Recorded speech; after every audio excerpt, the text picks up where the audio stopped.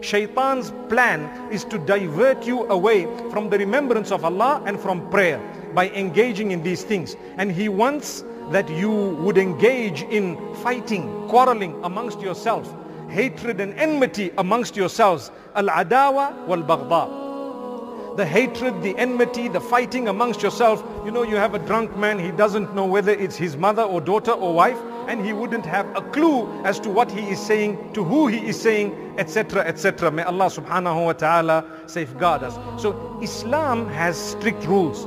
My brothers and sisters, let's not drop because